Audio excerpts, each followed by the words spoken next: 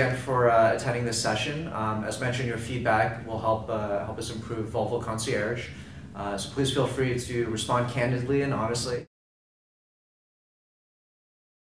One thing that sold on my wife was the third row. You know, we sat in third rows of other cars like MDX or X5, and we didn't feel it was sufficient. The technology part, it was one of the first ones that supported, you know, Apple's CarPlay. So technology was a big factor for me. I looked at a bunch of different SUVs. I needed 7-passenger capability for kids' carpool. When I just drove the various 3-row SUVs that were around, I liked the Volvo the best.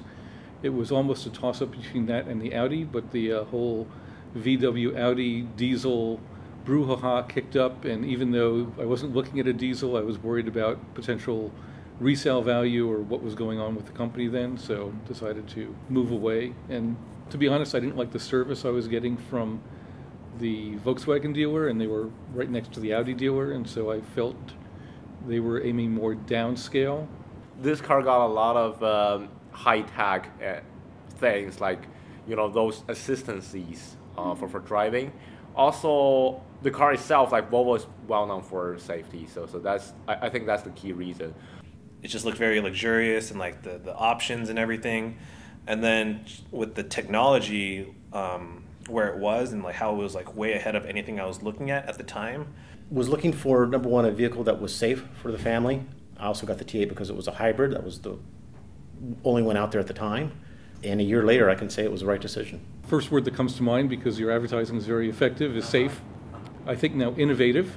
I like the stuff in the XC90. I go interesting, you know. I use a lot of the food delivery apps, so like DoorDash, Uber Eats. Use Amazon Fresh and Prime Now, of course. Travel using Uber and Lyft. Okay, yeah, well, I do use Uber occasionally. Shopping services, Instacart. You can now order anything via the web, and it shows up on your doorstep the next day. Convenient, last minute, easy, I guess. Reliable, safe, cost-effective. I got the email invite, and they were offering the credit. I'm like, sweet. Through my dealer, when I took delivery of my T8. I think I may have been looking for some Volvo on-call application update or something like that, and it came up, and I saw this app in the App Store. It might have been the Volvo YouTube channel. I think they had a little 90-second promo. I know that it's a suite of services that is going to be on demand. I think right now it just offers gasoline and maybe car wash. I can kind of make guesses what I might think a concierge service is, but I have no idea what it is. I tried it actually. It gives you a feeling like a Uber Eats, like you order something, the people drive by and fulfill that service for you. The app was pretty easy to install. I had to remember my Volvo password again, which it's a good thing I have a password manager. The email, or like the intro, said, you know, you get fuel fill-ups, car wash, drop off and pick up, but then in my area I only had a gas fill-up. It was convenient. I took pictures for my friends.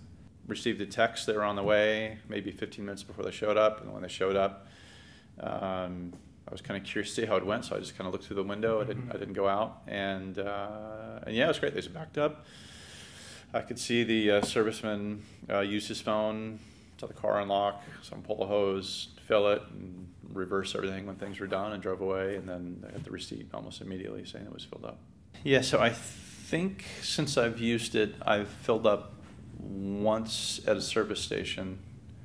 And then I've used Concierge 3 times in terms of the way the services offer, the way I can book it with the app and receive notification and view receipts, all of that. And for me is working just fine. To me, it was just simplicity rules the day. And that's kind of why I liked On-Call. Instead of lots of menus and clunky stuff, which I've seen in apps of old, it was like, look, here are the 4 buttons. If you want to dig in, it's easier. Now, you know, this is pretty nice. Fuel up. Ready? Okay, cool. Nice of Volvo would include a free tank of gas, so I took them up on the offer. Within maybe 4 hours of downloading the app, I had the order, and within a few hours of that, I had a new tank of gas. So that worked great. The $3 fee I would pay just out of convenience. If it's slightly more than the gas that I can get from like surrounding gas stations, I think that's reasonable. The tank isn't that big, so if you get usually like 15 gallons at a time, so $8 is quite a premium, right? Unless I really needed it urgently. I think $5 is completely reasonable. And the point is, okay, if I'm going to do this thing, I'm probably not going to call you when I need 2 gallons.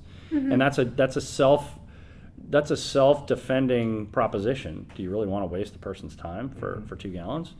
At $5, I'm like, yeah, my time is worth a lot right now. I don't really want to go to the gas station. That extra 10 minutes is 10 minutes.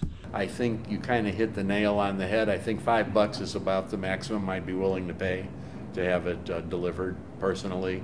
If the surcharge was reasonable, I pay $50 or so to fill up my tank. If that was $55, it'd probably be a no-brainer. If it was $60, if I'm paying a 20%, 10%, probably okay.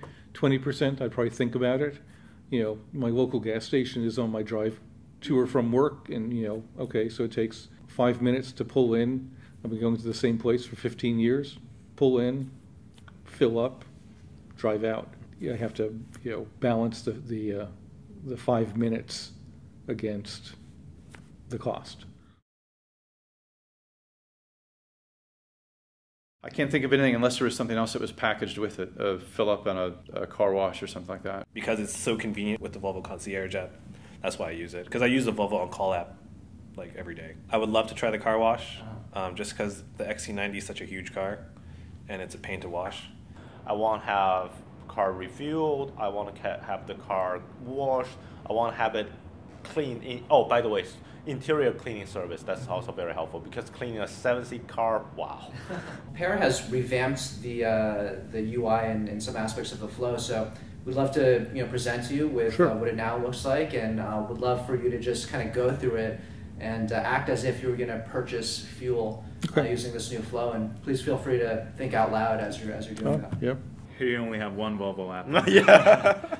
Oh, this one. I'm not sure how much time you spend on this one, but No, okay. Would you skip it or? I'll skip. Okay, so this is good to know, that a map of the area. Very straightforward so far. Good to hear. Yeah, that's the login page for my Volvo ID. Oh, do you know it by heart? Do you Yeah. You do? Okay. I actually don't know my Volvo credentials. Very similar to Uber. Yeah? Oh, okay. Is that good or bad? Yes, it's not a bad thing. No? I mean, yeah.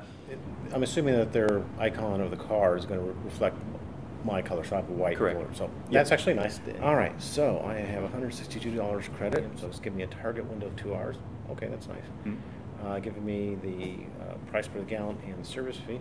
Okay, got it. It's nice, plain, clean English descriptions of what has been offered. And then fuel up premium, which is what I use. Yep. $3.16 a gallon is pretty appropriate for what the pricing is around where I live. Yep. Plus the $5 service fee, which in and of itself wouldn't be a big deal to have something like that delivered. So I think it's overall very, very good. Somehow, I'm assuming it's linked into my car to give an estimate of how much fuel. They got my attention there. I was like, that's nice. And so again, I didn't realize the connection between the car and this, and that's actually a nice little feature. Yeah, no, I appreciate that it does send me notifications. I mean, a lot of other apps do, and I find that very useful. So that's helpful. I'm not in control of my own schedule, but I can certainly control my, my externalities and not have to worry about an extra 10 minutes at a gas station on the way to pick up the kid and make another meeting in some other city. And that's the problem. I'm often zipping up and down the peninsula, and I don't want to be caught. So there's real utility in that kind of thing. This was a Volvo approved car wash service where I knew that they were going to take care of it the way it would when the dealer washes the car. Then it would be very attractive. I had thought, as I mentioned earlier, that when I first loaded the app, I was outside the service area, and I looked to see if there was an option for me to be able to book a service that would be in the service area. In other words, I could designate an address that I would be in the future. for later that day. And I didn't see that, or I couldn't find that option. Easy to launch, and very straightforward. And my experience here again matched what I was told I would see. To me, that's important, is setting those expectations as you're brought into the thing. What would give me even more peace of mind is if the app notified me that it was just unlocked. Or I shouldn't have to think about opening up, another app to do this, unless you've got notifications working really well where it's going to prompt you for this. Hey, you've only got, you're down to how many, quarter tank do you want to arrange for gas? It is so good on gas that I really don't find it any kind of a nuisance or an infringement on my time to have to, we've got local stations all around my office. The appeal that I'm going to a gas station besides filling up gas. Okay, zero appeal. No appeal. So what do you see here? Car wash, definitely. Car wash is. You would like to see that? I would definitely want to see car wash. Yep. Oh, you have a fake credit card too. Got it. 4358. What I expect here, though, is Apple Pay as an option. Yeah. Okay. I've already got my credit card in my phone. Yeah. I don't want to have to go pull this out again. No. Oh, I like that. The cancel before 10 a.m. I don't think I saw that before. I would want to have more flexibility. Being able to cancel at a point where it actually doesn't harm the service provider, doesn't waste their time. Yeah. But it also gives me the ability to cancel when I need to without worrying about. Yeah. It's nice that it's the design's clean and it's easy. It's intuitive. Oh yeah, and that's about where I need to reinstall the app. Okay. I guess the demo's over. Yeah, I think it's good. Yeah. It's pretty similar to a lot of fulfillment services. Where I really want to see this is on that beautiful screen, because that's where I'm thinking of it. So on that navigation map, it should just come up. I need service. I need this, and just have it do that. Yeah. It was very fun. I didn't know what to expect, so I'm glad I could give feedback, because this is something I'm really looking forward to using. First thought is, I hope that it's not just limited to Volvo cars, because my wife, I would love to sign my wife up for something like that, because she drives a Jaguar. So, I've seen the history of Volvo, and I'm glad it's come back, and I like the investments that's been made in the company. I think the engineering on it is sound. It's one of the best out there. And so this is my way of supporting it. I want to see it continue to do good. So for my own selfish reasons. So the next car will be a Volvo as well too. So out of hundreds of early customers, who were actually the first one to go through the whole process and purchase fuel, which was That's weird. elicited a sigh of relief throughout the LA headquarters. So I really love the Volvo On Call app because it tells me everything I need to know about my car, like where it's at, did I remember to lock the doors. With the Concierge app, now I don't have to go to the gas station anymore, and I can just do it from work and hopefully from home one day.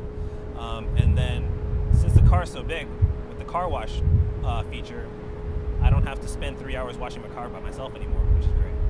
I'm really surprised and really honored to be the first one to use the Volvo Concierge app. I think it's really great, and I can't wait to see what you guys do in the future.